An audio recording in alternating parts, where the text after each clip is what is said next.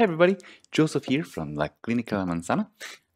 Today we're going to make a quick video on something I have asked quite a few times from me, and it is about keys that double press or do not respond at all to being pressed in a normal manner.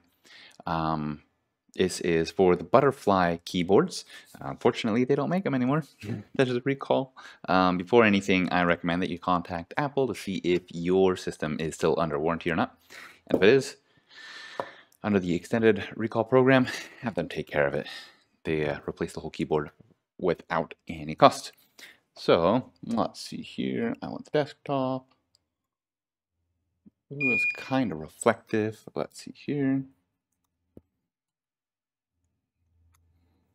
Show you exactly what's going on first.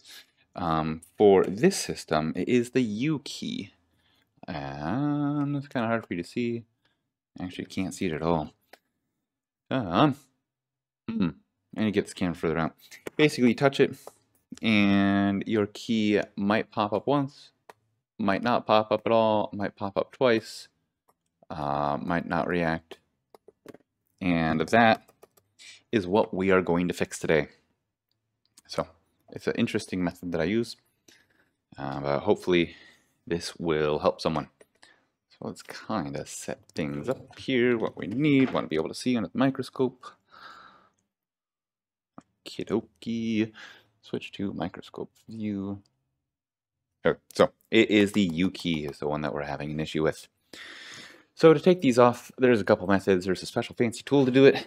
I like to just take actually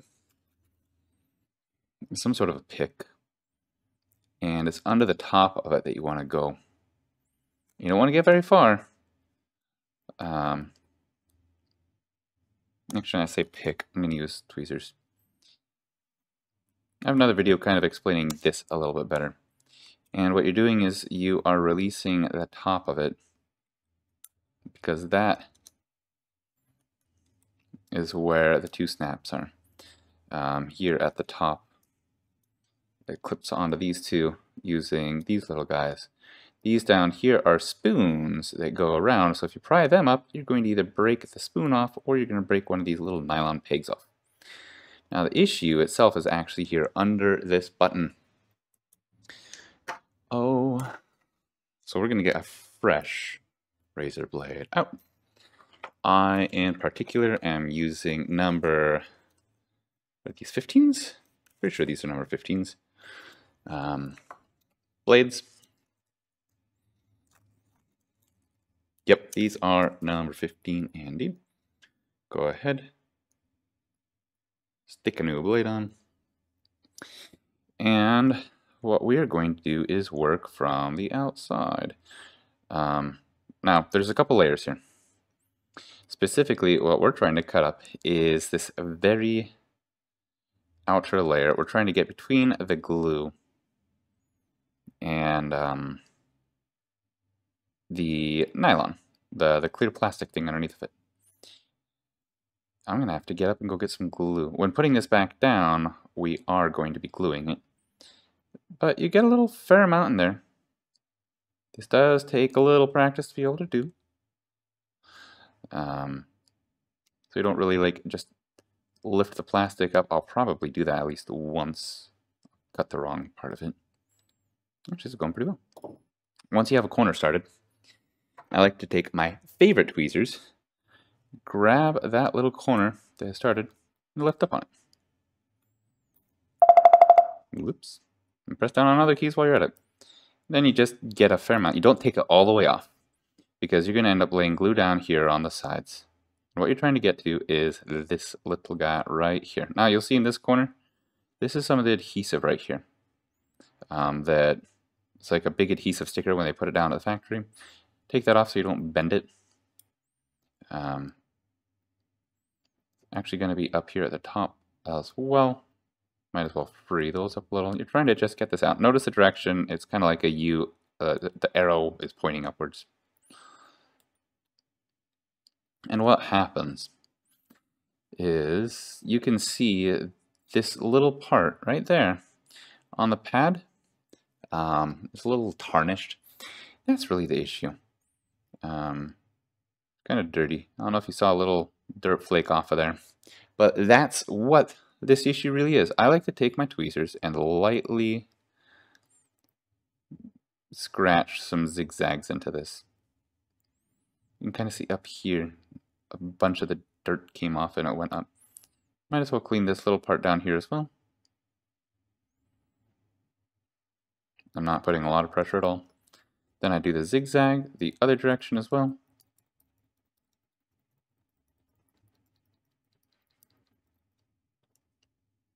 Down here. And now you want to also clean up these, a couple of these here in the corners. Basically what's happening is over time, maybe some dust, some oxidation, some air is getting into it. Well, obviously air is getting into it. And that is causing there to be a not very good connection. And why it double taps is because it detects that it was pressed twice because the connection is that bad. It might touch itself twice in a millisecond. So then here also, be careful if you're doing this on other keys. I'm doing this just so you can visually see at the moment on this key. Also like to burnish up these a little. Burnish up, just scratching them up, putting a new little surface on them. Not pressing hard at all. You can bend this, you can break it. Try not to do either of those. Clean up here.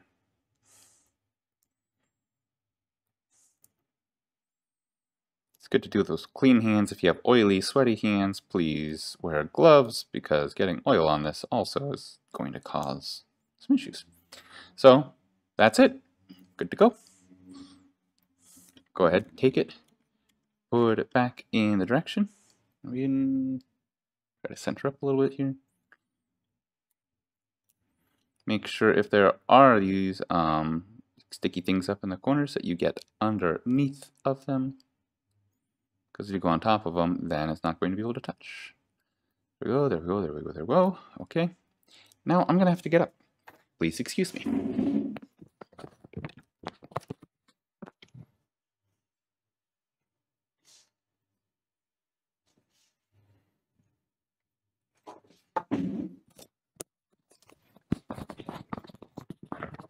All right.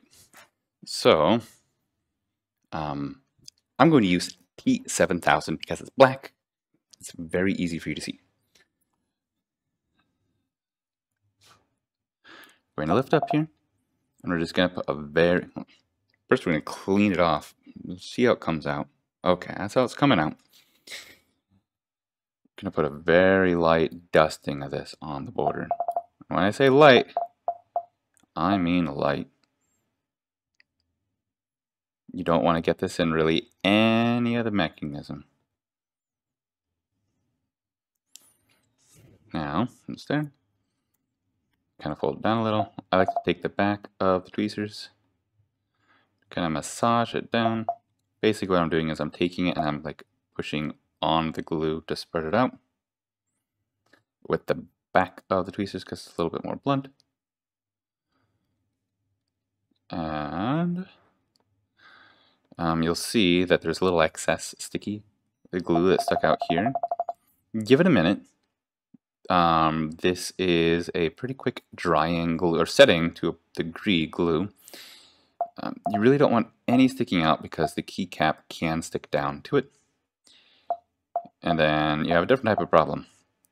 So once it's there, go ahead and, kind of clean it out like you would with dried rubber cement.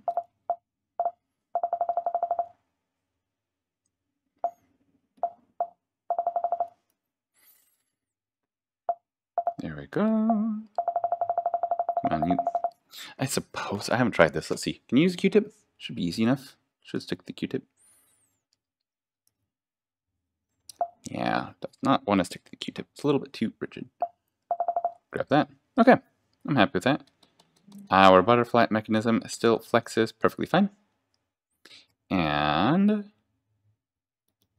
there we go. I'm going to go ahead and put the keycap back on. So your spoon's down there at the bottom. So you might a little clip those in first and then push down at the top. Now, every time you touch it, it works. Wonderful. No more double. I wish I could show you that better. Let's see. Light off. You press, press, press, press, press, press, press. Just how it should be. Beautiful. So, that's how we are taking care of a couple of these keyboard issues. One key at a time. The spacebar is a harder key to take off, obviously. The shift keys, some of the keys can be a little bit more finicky. Practice on how to take a keycap off without breaking it, without breaking the butterfly mechanism. You don't want to break the spoons, the clips, or especially the little poles that are sticking out on the side of the butterfly mechanism itself, because if you break off one of those, the keycap will not stay on. It will fall off after being used a bit. And well, yeah, that's pretty much the process. It's pretty quick. It's pretty simple. Cutting it is going to be probably the hardest part, as well as your control with putting the right amount of glue in. Scratching it up, I think, is pretty easy. You just have to have a good pair of tweezers. I hope you learned something. If you like this video, please feel free to subscribe and like it. I'd appreciate it. And, well, I hope you learned something. See you guys next time.